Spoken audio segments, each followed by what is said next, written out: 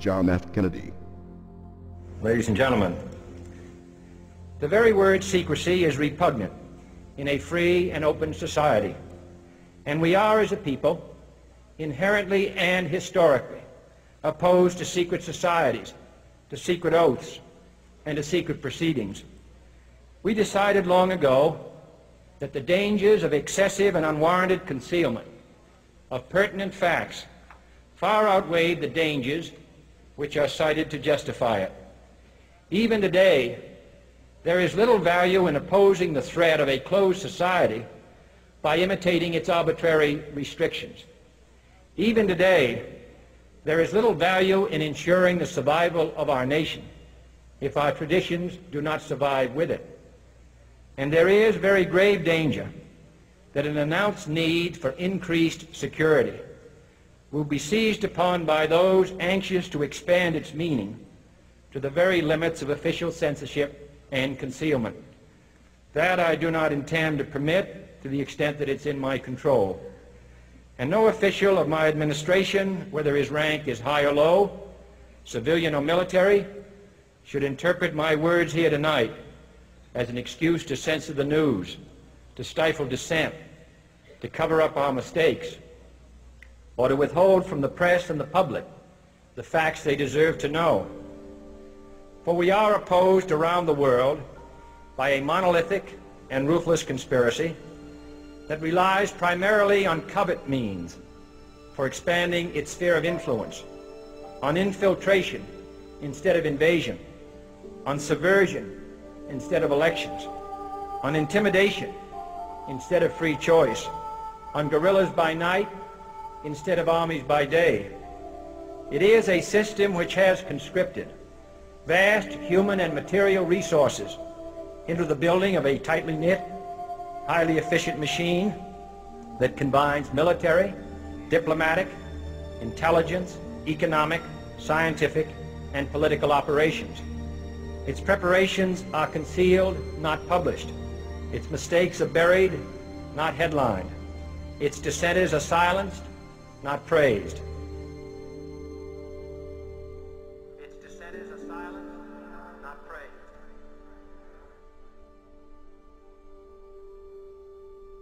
Its dissenters are silenced, not praised. Its dissenters are silenced, not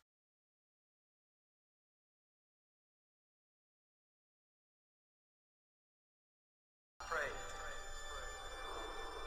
Its dissenters are silenced, not praised.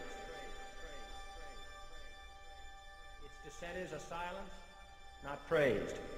No expenditure is questioned, no rumor is printed, no secret is revealed. No president should fear public scrutiny of his program, for from that scrutiny comes understanding, and from that understanding comes support or opposition, and both are necessary. I am not asking your newspapers to support an administration, but I am asking your help in the tremendous task of informing and alerting the American people. For I have complete confidence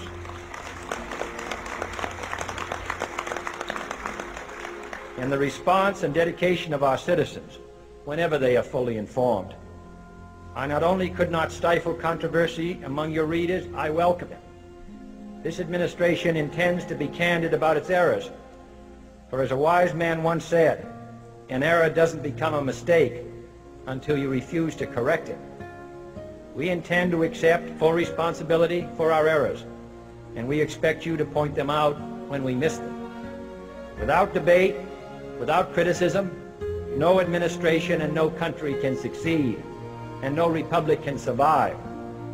That is why the Athenian lawmaker Solon decreed it a crime for any citizen to shrink from controversy. And that is why our press was protected by the First Amendment, the only business in America specifically protected by the Constitution, not primarily to amuse and entertain, not to emphasize the trivial and the sentimental, not to simply give the public what it wants, but to inform, to arouse, to reflect, to state our dangers and our opportunities, to indicate our crises and our choices, to lead mold, educate, and sometimes even anger public opinion. This means greater coverage and analysis of international news, for it is no longer far away and foreign, but close at hand and local. It means greater attention to improved understanding of the news, as well as improved transmission.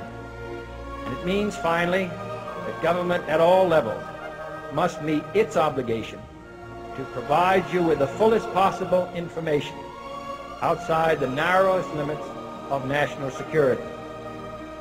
And so it is to the printing press, to the recorder of man's deeds, the keeper of his conscience, the courier of his news, that we look for strength and assistance, confident that with your help, man will be what he was born to be, free and independent.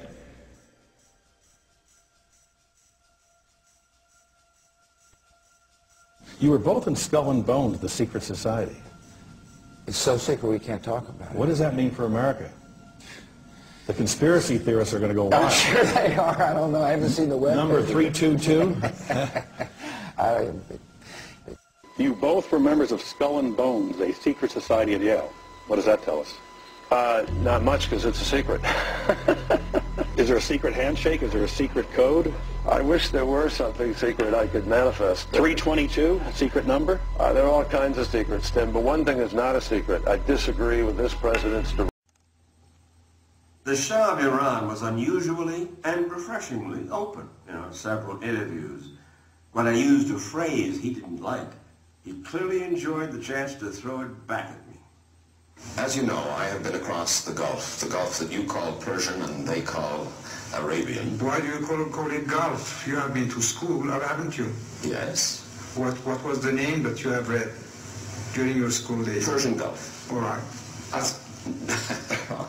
But they do call it Arabian Gulf. Well, they can do many things. None of the Shah's comments raised hackles like his blast at the American Jewish lobby. Its influence, he claimed, went all the way to the top. Surely, Your Majesty, you're not telling me that the Jewish lobby in the United States pulls the strings of the presidency? Not entirely, but I think even a little too much, even for Israel interests. You think the Jewish lobby in the United States is too powerful for the interests of Israel? I think so. Sometimes they are disserving the interests of Israel because they're pushing around too many people.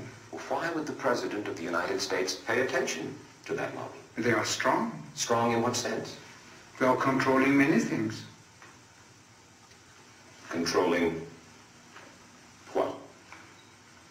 Newspapers,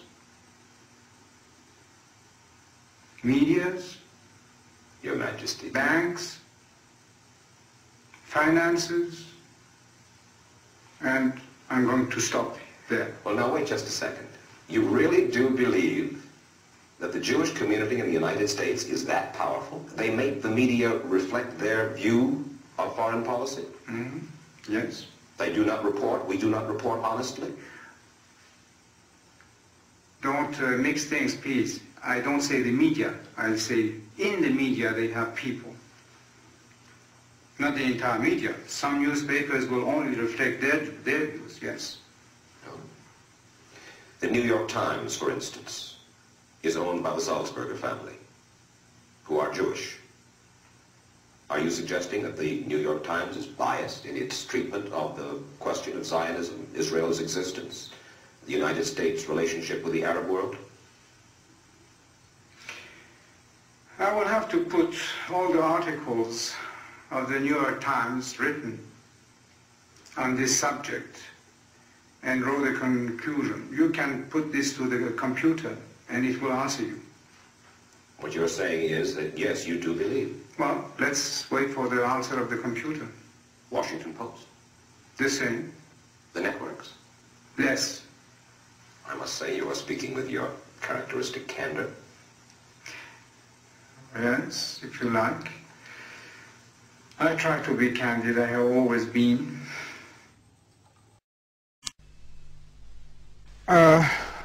Probably, and maybe more, because we are going to invest in the UK. Have you been able to assure the British government that you'll be investing much of the money we pay you for your oil in British industry? Sure, because I think that our country in the next 10 years will be what you are today. In the next 25 years, according to other people, I'm not saying that, will be among the 5 most prosperous countries of the world. When you become something like that, you start to act accordingly.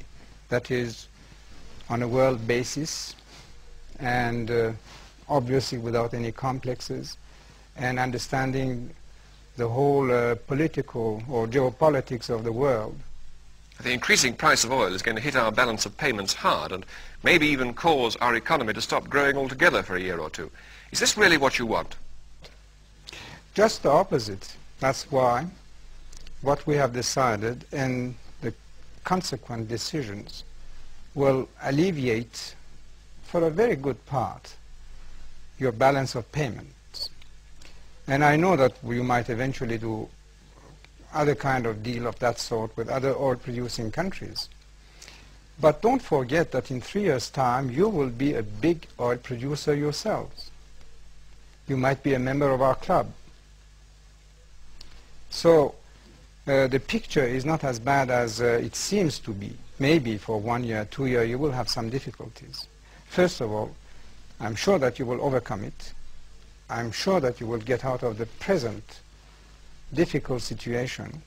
You British have this quality of rallying around the flag, the country, when really it starts to be a little dangerous. I'm sure that you will do it. But may I put it this way? Many people watching you tonight, watching you talking to us now, many people in Britain, some of them cold, some of them quite poor, will be asking themselves what it is that you and certainly some of your Arab counterparts, sheikhs and rulers and governments, have against them. Does it in any way serve your interests to make the British economy suffer? Why against? First of all, it's not British economy. If you want to say anything, it should be the world economy. And this is not against, we are just defending our chips. Because for such a long time we have just been, well, exploited, I can say that. And why don't you say that when the price of wheat was augmented by 300%, they had something against us? We had to buy it, or soybean, or steel products, or petrochemical products, which in some cases have augmented by 30 times. So did you have anything against us when you augmented those prices? Or what I buy from you, even weapons, the price that you are charging today is not what you were charging 2 months ago. It's increasing. Have you something against us? Have you anything in principle against the system in Britain and other Western countries? Not really against, but I must tell you my opinion. If you continue this way, a permissive, undisciplined society, you are going to blow up. And in matter of fact... How do you mean blow up? I'm not quite clear what you mean by that. Well, you will go bankrupt. You work not enough, you try to get too much money for the little work that you are putting up, and this cannot continue. It can continue for a few months, maybe 1 or 2 years, but not forever. You're not going to help us not to go bankrupt if you put the price of oil in. I won't be a good friend of yours if I did help you being not aware of the seriousness of the situation. Do you then see oil as in some way a weapon that can correct us and our system? Not really, but I was trying to defend my own interests. But I think at the same time it is serving this cause to maybe have the effect of a shock on you, and to realize and wipe your eyes and see that, well, to face the future you will have to change your ways. How particularly would you like us to change? Discipline, more work. Do you see any conflict between the social and economic demands of your people, about 50% of them can't read or write yet, and the amount you spend on weapons? No, because we couldn't spend more either on illiteracy or other social things Because first of all, we wouldn't have the teachers, and then, for instance, over hospitals, we wouldn't have the doctors, the trained nurses, and it could create inflation too. Can I say that this year we are going to have a 40% national growth at constant prices, which is more than twice, or almost 3 times, the world record which was held by the Japanese? Do you think as your country gets more prosperous, you will be able to restrain the demands of your people for more of the kind of democracy we have in Britain? But who says that my people are demanding the democracy that you have in Britain? Don't you think that history indicates that that does come with growing prosperity? Are there any developed, powerful countries in this world with hereditary monarchies like your own? Well, yes, but not necessarily, because our tradition are just on the opposite way. The people and their king are so close that they feel as the member of the same family. They have, I think, the respect that at least families or children used to have for their father. ما در موضوع نفت با شرکت‌های عامل، یعنی کنسورسیوم نفتی که در ایران کار می‌کند، چون شاید 5-6 شرکت دیگری هست که با ما کار می‌کنند، ولی البته اونها در یک محدوده بسیار کوچکتری هست. مشغول مذاکره بودیم. مذاکرات نه قطع شده است و نه به جایی رسیده است. این است که امروز بدون ورود در جزئیات خطوط کلی آن را باید برای شما بگویم. موقعی که در 1954 ما قرارداد نفتی را امضا کردیم که شاید در اون روز بیشتر از اون هم نمیتوانستیم به دست بیاوریم، یکی از مواد قرارداد این بود که شرکت‌های عامل منافع ایران را به بهترین وجهی حفظ خواهند کرد. ما دلایلی داریم که این کار نشده است. در قرارداد 54 3 دوره تمدید 5 ساله در نظر گرفته بودند که ضمناً شرط شده بود که منافع ایران حفظ بشود. ما دلایل کافی داریم که مطابق حتی همین قرارداد 54 قرارداد نفت خود را با کنسورسیوم در سال 1979، یعنی 6 سال دیگر به هیچ وجه تمدید نکنید. حقوق حاکمیت هر مملکتی به او اجازه می‌دهد که بر ثروت طبیعی خود نظارت کامل داشته باشد و اصول منشور ملل متحد و قطعنامه‌های به خصوصی در این مورد تصریح دارد که نه فقط ثروت هر مملکتی، ثروت زیر زمینی و روی زمینی هر مملکتی مال اوست، ولی حتی قراردادهایی که با کمپانی‌های خارجی برای بهره برداری و استخراج بسته می شود نمیتواند بدون صوابدید مملکت صاحب ثروت مورد بهره برداری قرار بگیرد. یک امکان این است که تا 1979 یعنی 6 سال دیگر کمپانی‌های موجود به کارشون ادامه بدهند به شرطی که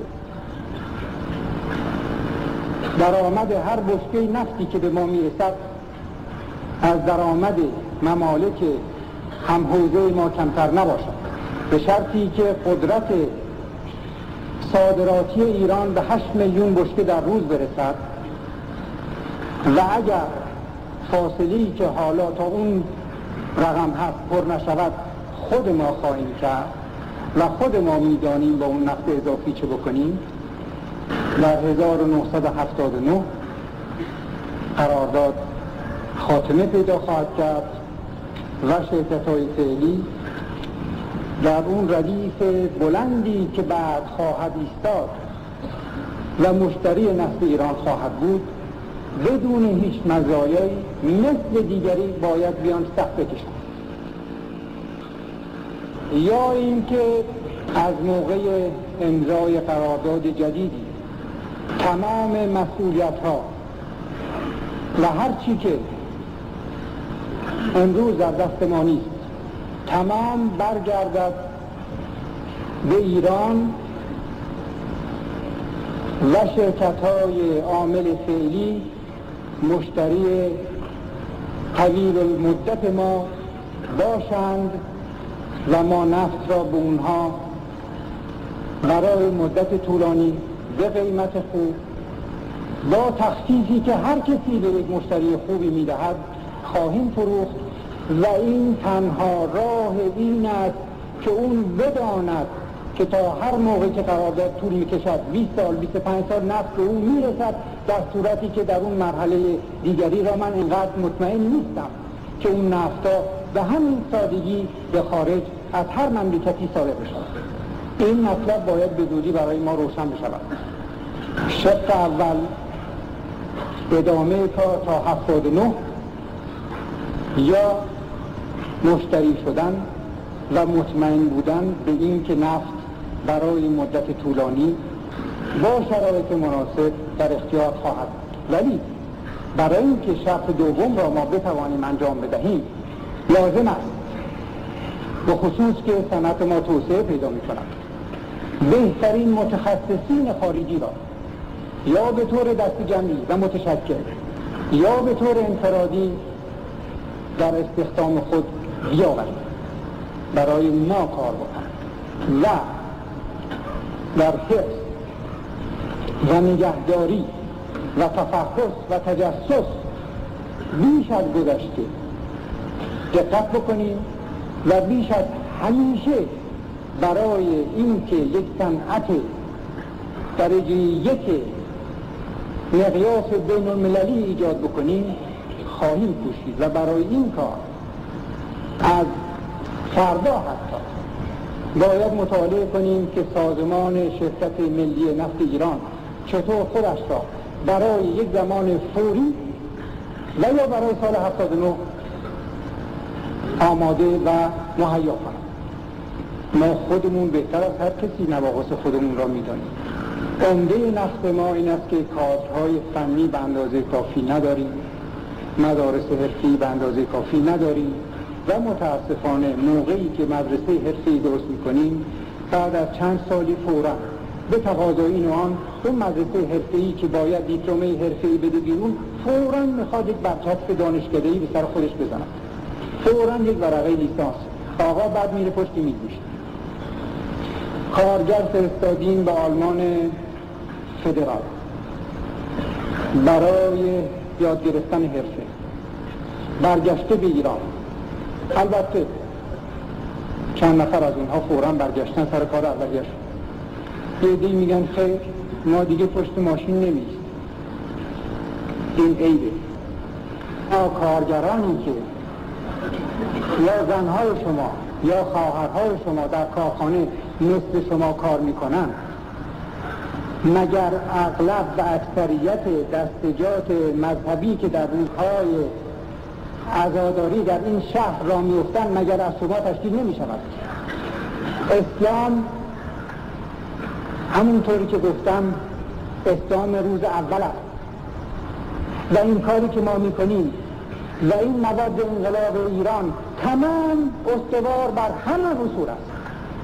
مذهب اسلامی که پیغمبر آورد، نه اون چیزی که به آن اضافه کردند و از آن برای خود و استفاده خود دکان ساختند.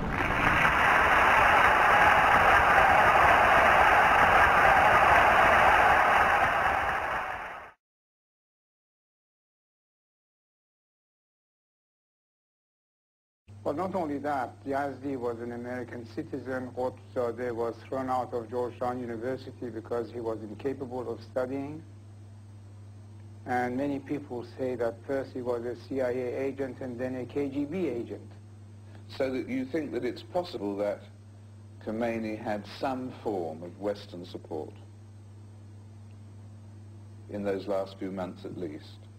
Well, obviously, how come that all these elements come together at the same time? When was the first time that anybody mentioned to you the possibility of taking a holiday, going abroad, leaving the country, going into exile? That suggestion of leaving the country maybe seemed to some as a solution. And they were so wishful thinkers that they thought that if I went away, everything would stay the same, there will be a transition, they will have a beautiful democracy, and this and that. This is the more optimistic approach that I can have to the problem, because I just cannot believe that those people who were suggesting that were hoping that my country will fall to pieces, as it has. Was there a time when you privately said to yourself, I may have to leave, before anyone suggested it to you? I may not win this battle? Well, maybe not exactly in this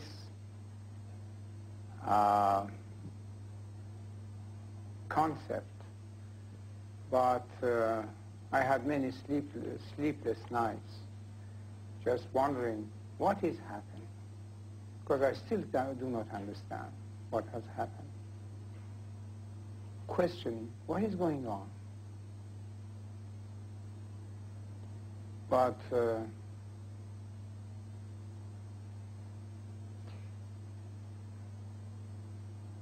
it was not so much the question that I was thinking that it was time to go. I was rather thinking that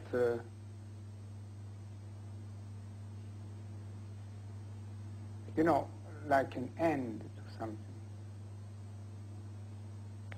Without thinking of going, you were thinking maybe this is the end of an era.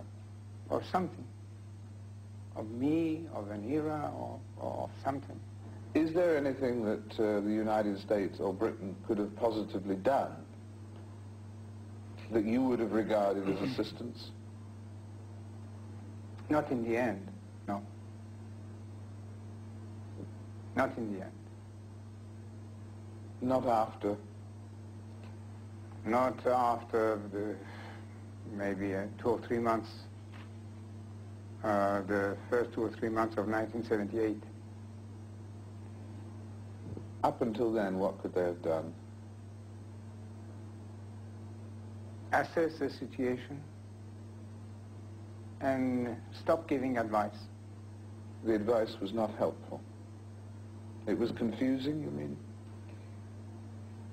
Well, the results are here, unless the world is satisfied with what is going on in Iran. So then the advice were wonderful. Next up, the Shah suggests that his fundamentalist enemies are untrue to their faith. All of your past experience of the danger of communists